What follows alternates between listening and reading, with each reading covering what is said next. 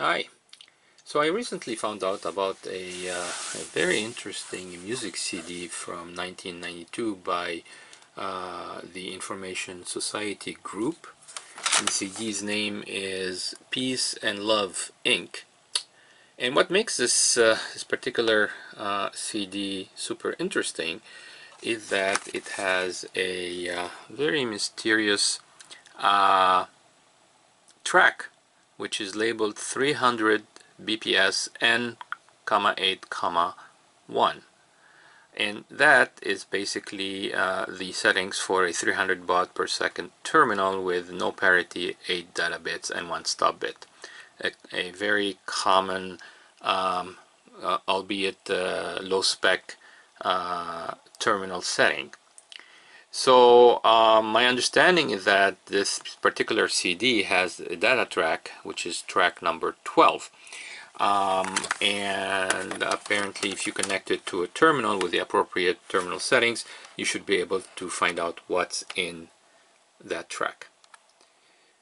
Alright, so let's see what we can do with this.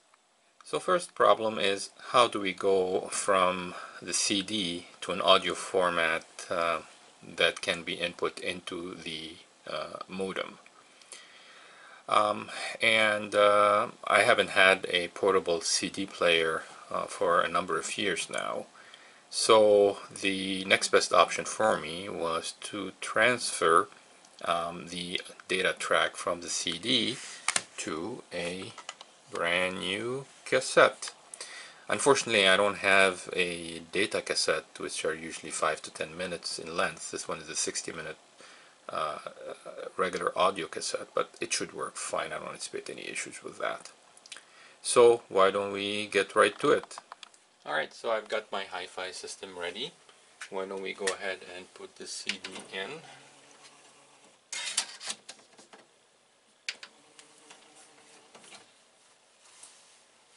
We'll make sure we pick up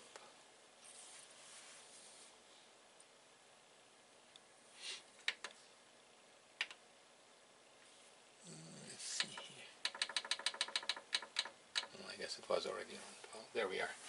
So we're on track 12. Next, we're going to go ahead and stick the tape into the tape deck.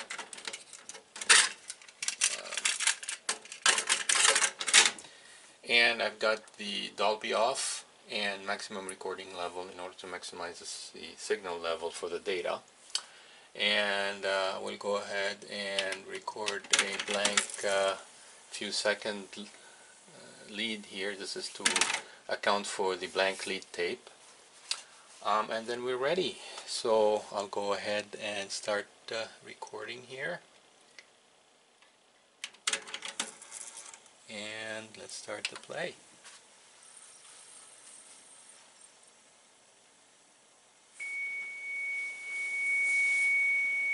And you can hear it probably in the background as well.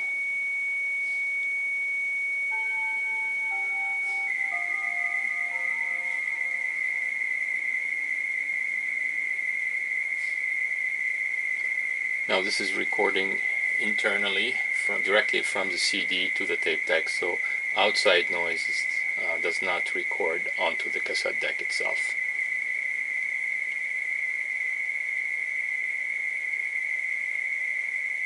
I'm not sure how long that track is.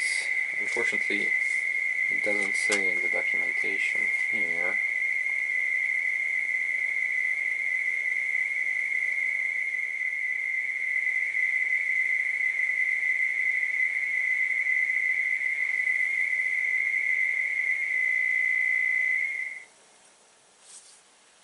Okay, I think that's it. Let's go ahead and stop. And it took a little, almost 3 minutes here. So let's rewind and see if we got anything. Let me switch to the tape.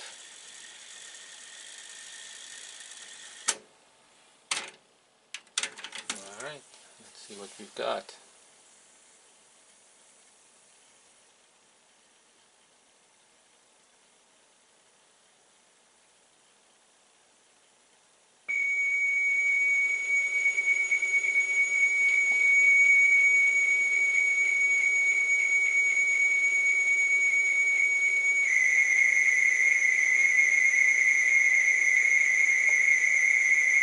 Yeah, sounds good. All right. So, this is the first part. On to the next challenge. So now I've got the cassette with the data on it. Next step is to figure out how to get that data into the TI and find out what it contains. So first step is the venerable TI Texas Instruments program recorder. I've got this maybe a few decades ago and it still works fine. So that will take care of playback of the data track. Next is the modem. I do have a 1200 baud, actually 2400 baud modem connected to my TI right there, but I wanted to use something that was donated to me by Lee on Atari Age, and that's a vintage 300 baud modem, specifically made for the TI-99/4A computer. Doesn't get much more vintage than that. But the problem, of course, is it does not have any input jacks anywhere except for the power supply, and whether it's in originate or answer mode. I think it's better to meet it up the right side up. And it's got a honestly, I don't know what that TST means. We'll find out soon enough. Anyway, so in order to get anything into that, we have to use an old-fashioned handset. Well, I don't have one, unfortunately. But I do have the next best thing, which is a gimmick I got a few years ago, and that's this thing. And that is a handset designed basically to connect to your cell phone, and basically it just connects with a standard standard audio plug here, and you know, I've tested it and it works. You can actually listen and talk using this handset. It's meant as a gag, really, and you know, it'll be fun on the subway or on the bus to be talking on your phone using this thing. You get quite the interesting looks for sure. In any case, so what I can do is plug this via the audio plug. I do have to use an adapter, which is a stereo to mono adapter, in order to be able to connect it to the tape recorder.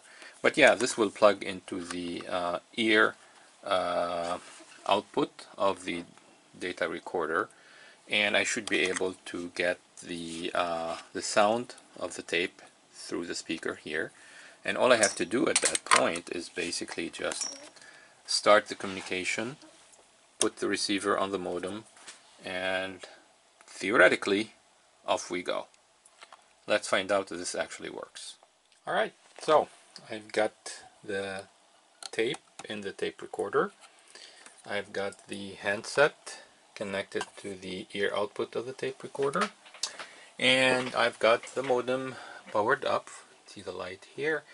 One thing I ran into a problem is that the handset is a little bit too big for the cups, so it wouldn't fit snugly. So what I did is I loosened up the cup, this cup here, so that it would slide backwards a little bit, and now the handset fits quite nicely.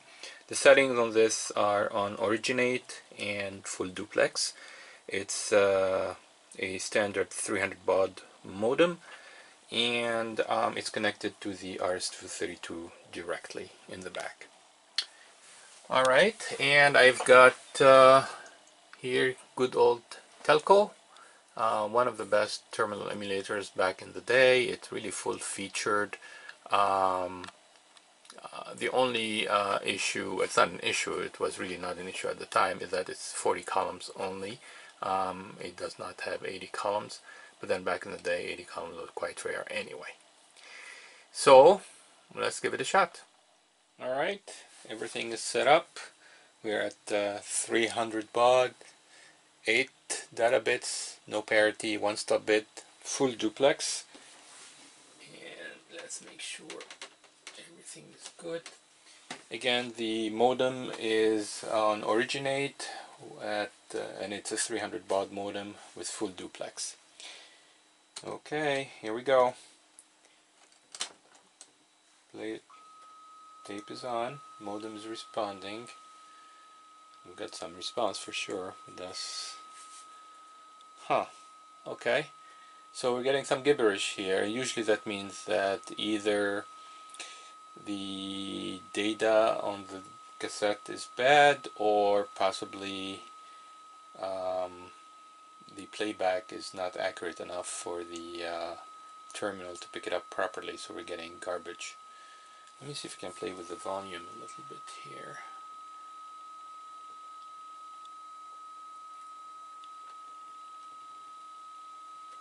Yeah, it's not making any difference whatsoever. Okay, well, let me think about that for a second here. Alright, so I think I figured out what the issue was.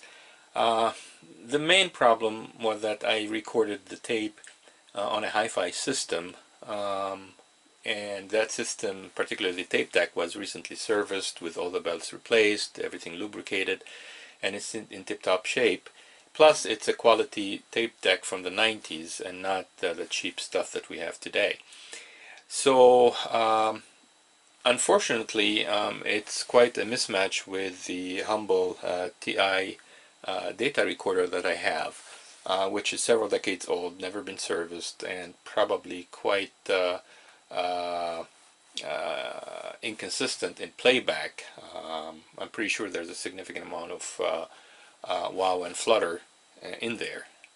So when it played the cassette tape, it just did not play it properly, and I think the terminal was just not recognizing the characters, and we were getting garbage. So the solution was to actually record the CD data track directly to the TI data recorder, which is what I did offline. I connected the speaker output directly to the microphone input of the data recorder and re-recorded the 3-minute data track. And I think that should solve the problem. So why don't we go ahead and get that new playback on the way. Here we go. Tape is on. We've got tone on the modem. And yes, here we are. Ha! This is great. Wow, this is going way too fast for me to read consistently. I do see there are no dropped characters. Pretty much everything looks good. I do see like the occasional lowercase here. Shoot, I should have spooled this to the printer to keep a record of it. I'll do that offline again. I'm not going to really read it out loud. You can go ahead and pause the video as it scrolls by to read the whole thing. Yeah, this is really working much better than I expected, to be honest with you. So we've got a genuine TI data recorder connected to a genuine TI 300 baud acoustic modem, which is connected to a genuine TI RS-232 inside the genuine TI peripheral expansion box, and the software is the telco terminal from the 80s, yeah, here we are. I'm honestly really tickled pink that I finally got the handset to good use. Once the novelty had worn off, after the first day it was sitting on a shelf with really no functionality for it, and now I found a good use for it. So this is really awesome. Yeah, so I'm pretty happy with the whole process here. Not sure, this is a 3-minute data track, so we should be getting pretty close here to the end.